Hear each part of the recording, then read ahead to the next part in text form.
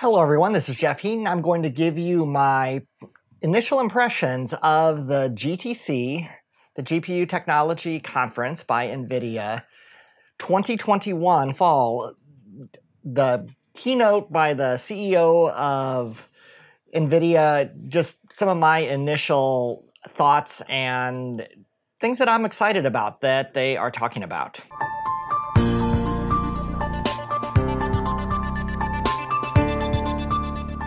So I do have to say that watching Jensen Huang give this overview of new technology, just the excitement around it and seeing the kitchen and what he's cooking up, it's almost Steve Jobs-like in terms of what the excitement I used to have for the Apple Developer Conference. NVIDIA has really gone from a video game card manufacturer to kind of the center of the AI universe. So I'm always very interested in seeing what is coming from GTC.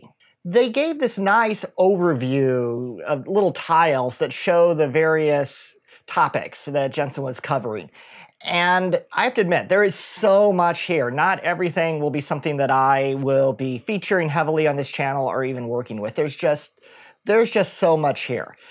There's self-driving cars, there's the Omniverse, the internal 3D world that NVIDIA is putting together. All these are very, very interesting, just not things that I will probably be jumping into real quickly, but I do want to briefly talk about those and then discuss some of the topics that you'll be seeing from me on this channel. Security is becoming a huge issue for artificial intelligence. Remember the early days of the internet? I mean, I do. Some of you weren't born yet. But in the early days, plain text passwords, just naive, trying to share information with everybody. Then you had to put security levels on top. HTTP on top became HTTPS, and Telnet became SFTP and SSH. So the same sort of thing in artificial intelligence. These models need to be hardened and security. And NVIDIA introduced several technologies related to security. This is not an area I deal with heavily. Certainly every model developer needs to be aware of some of the adversarial attacks and other things that are going on in this area. Climate change was a major topic of the keynote, and basically better algorithms and more hardware to be able to model weather patterns well into the future. Quantum computing, this is awesome. Quantum computing really starts to feel like it's around the corner. Maybe in a decade or so it will be there. Right now, we don't have access individually to computers that have qubits on them. And NVIDIA is creating the simulators, basically, to give you access to quantum computing. NVIDIA has really released a lot of APIs. There's 150 or so that Jensen mentioned. And these are just in all areas. So NVIDIA is not just making the hardware. They are creating APIs that help for fluid dynamics, dealing with mass distribution, think Amazon or Walmart, these kind of things where you have automated package delivery became very important, obviously, in COVID. All of these APIs are useful for a variety of industries. But there is one API that NVIDIA talked about that I am really, really interested in. And that is the cuNumeric. And that's basically a drop-in replacement for NumPy.